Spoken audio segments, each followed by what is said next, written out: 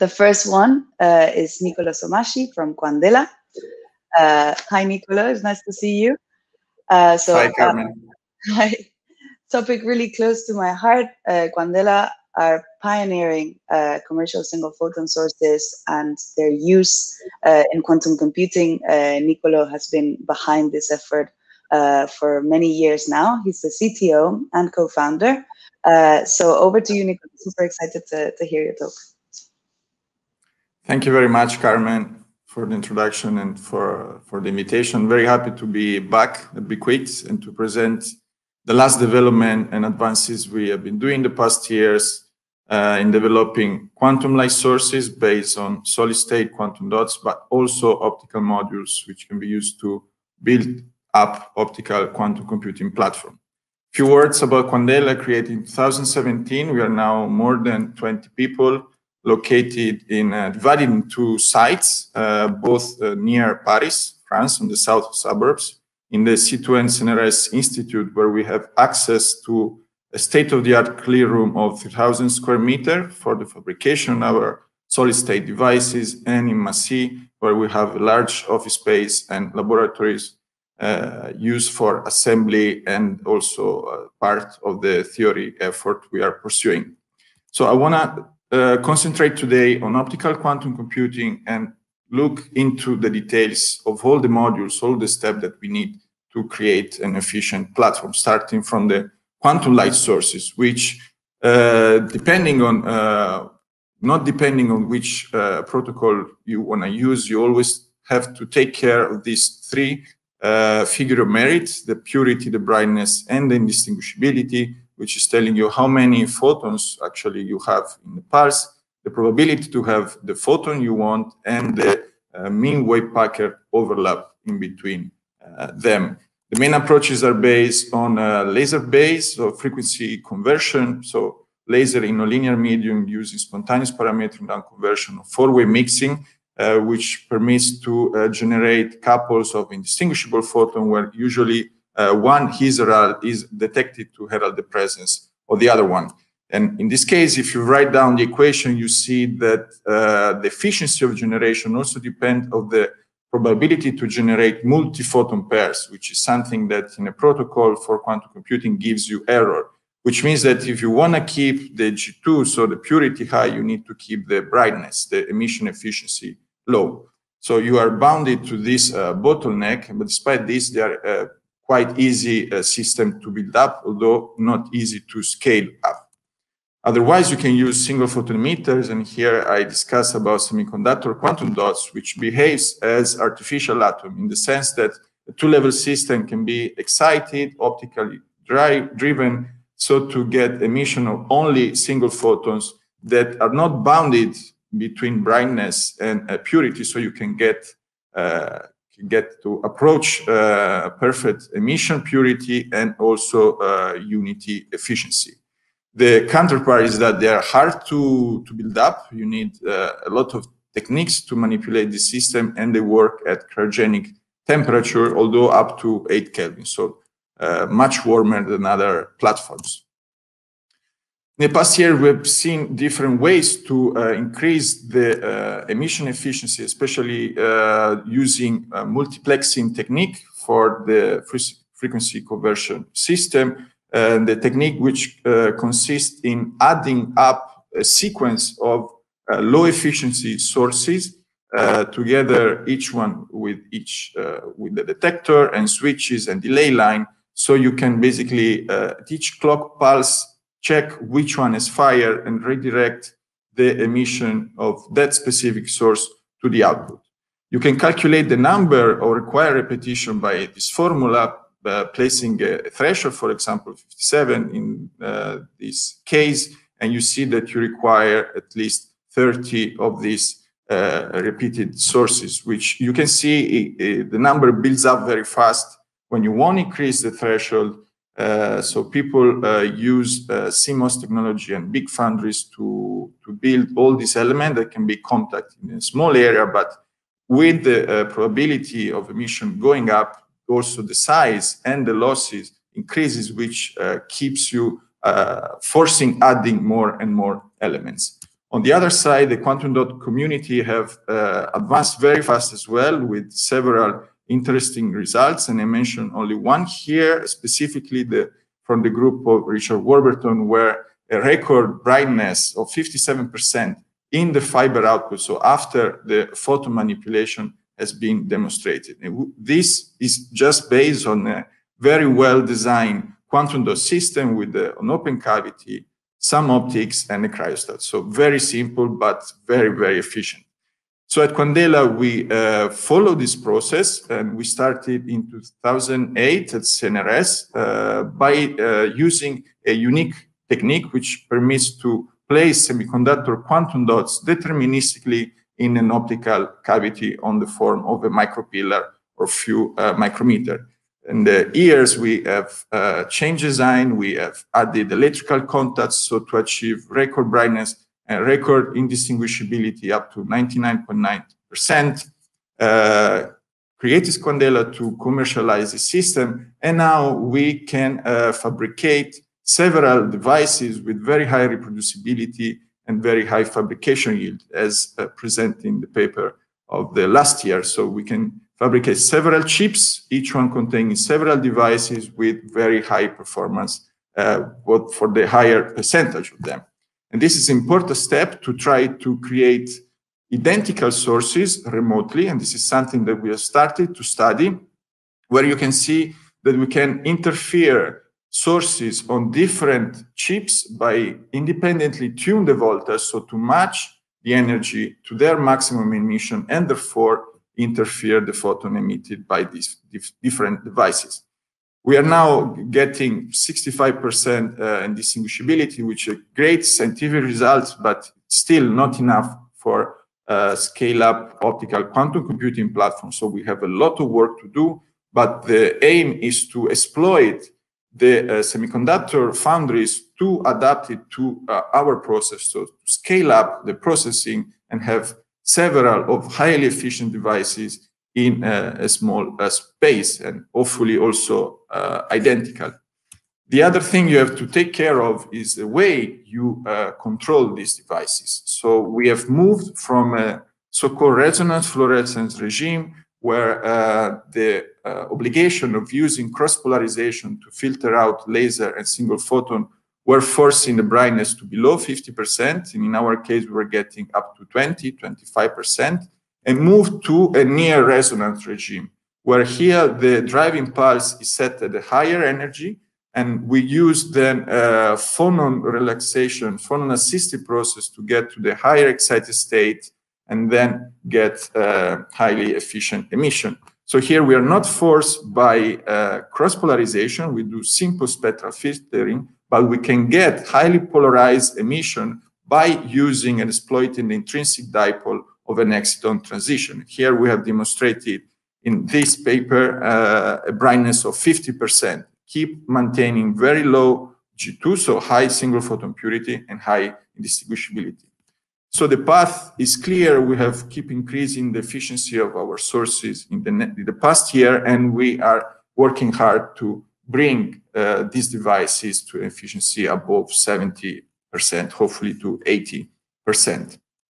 We have been working hard also on the manipulation of this photon, moving from complex free space optical setup to something now which is very simple, clean, stable, and efficient, because now we can directly fiber a single photon emitter, so a micropillar, a tiny waveguide basically, to a tailored single mode optical fiber. So here the laser is sent through the fiber, directly placed in a cryostat.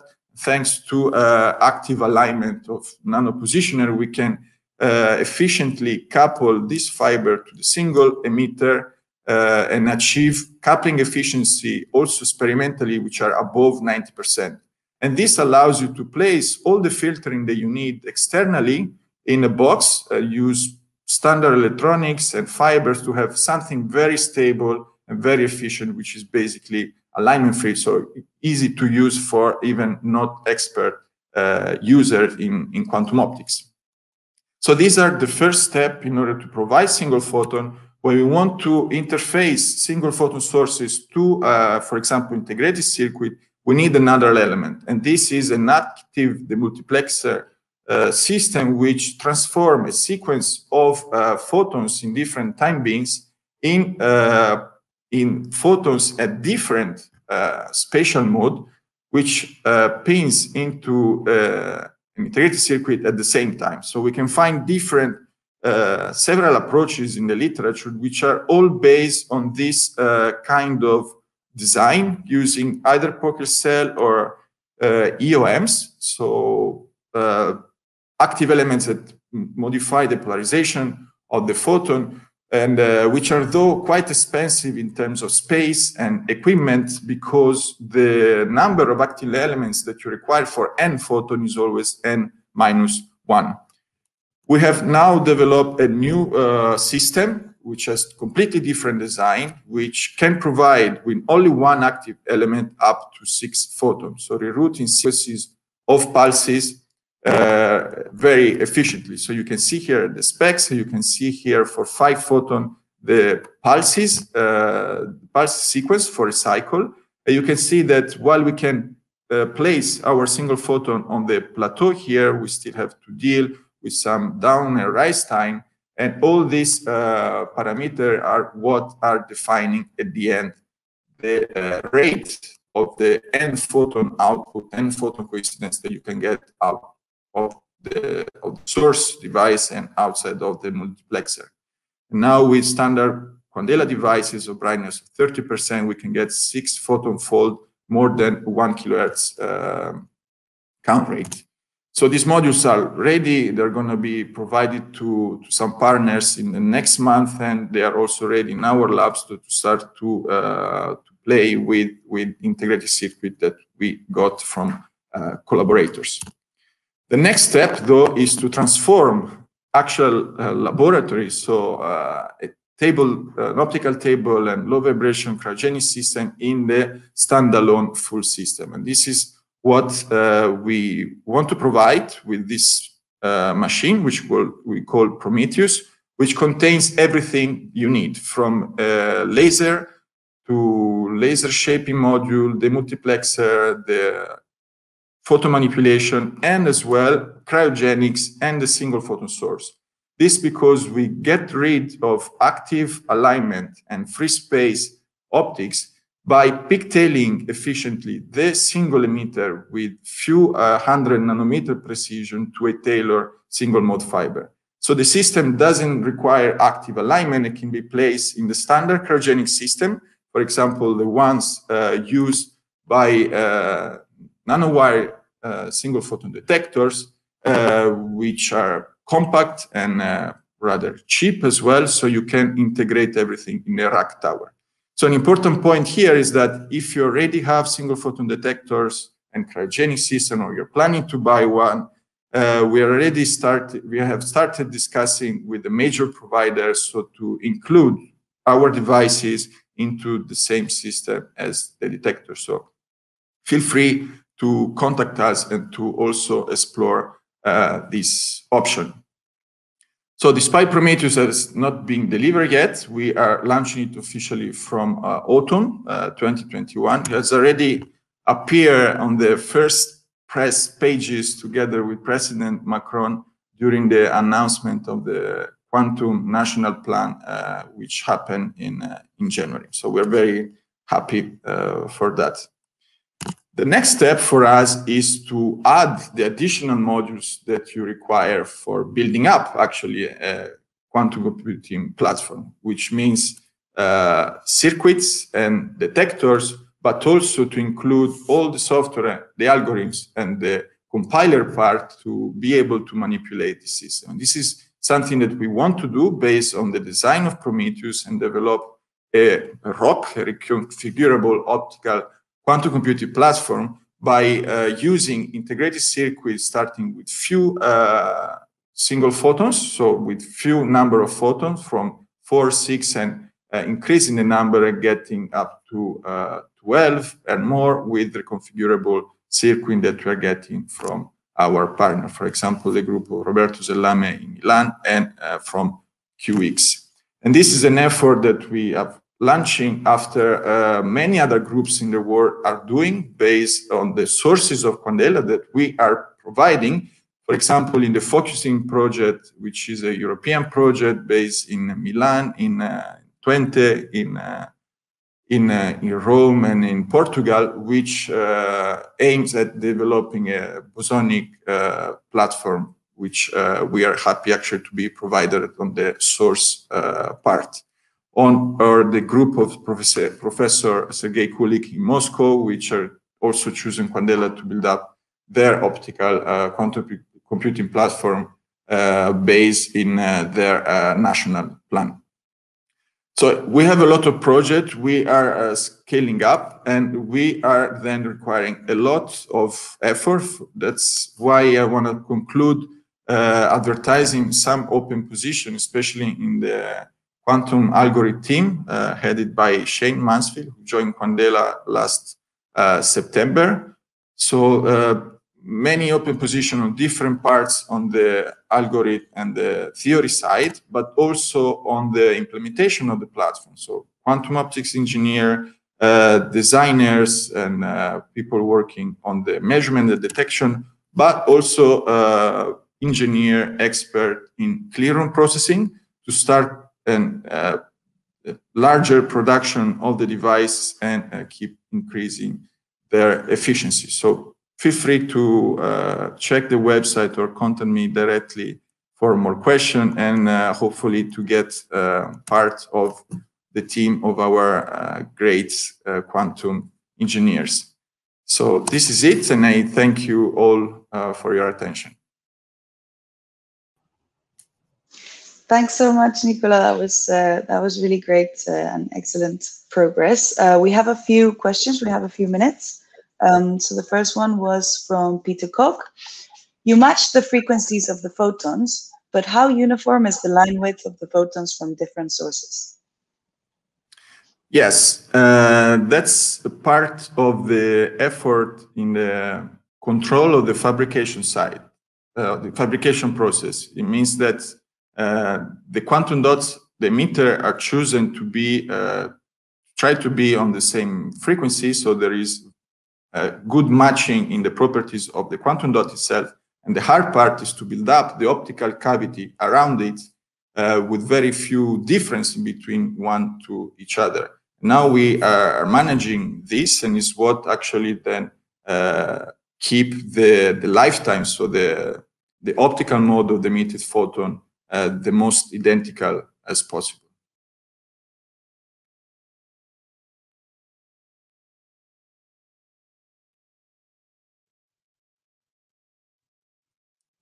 Sorry, I don't hear you. Oh, sorry, I was muted, I think. So we have another question from Alex Clark. Does fiber excitation introduce any extra noise or background? So far, we haven't seen this because the mode matching is crucial. So by tailoring the size and the type of the single mode fiber, we also optimizing the collection, we also optimize the in-coupling. So when the job is done, we require very few power to excite the system, and a part of the filtering, the usual filtering that we have to get, we don't see additional noise in the signal coming back from the device. Great, thank you. And I can finish with another question. So you've showed really great progress in terms of remote interference, brightness. Are you working towards a specific benchmark in the next couple years that you think it should be the main focus of the improvement of the devices? Yes, we are pushing as much as possible on the efficiency of single devices, but we know that it cannot really provide large scale or hundreds of photon interference or platform in this way. So we are working directly on the generation of cluster states directly from single photon sources. And this is what is going to change everything, we think, to a really major scale up. So the group of Pascal Similar is working actively on that. Quandela is contributing with the student, taking part in the project. And we have some results I cannot show you today, but hopefully the next time. Great, that's really exciting. Thanks a lot, Niccolo.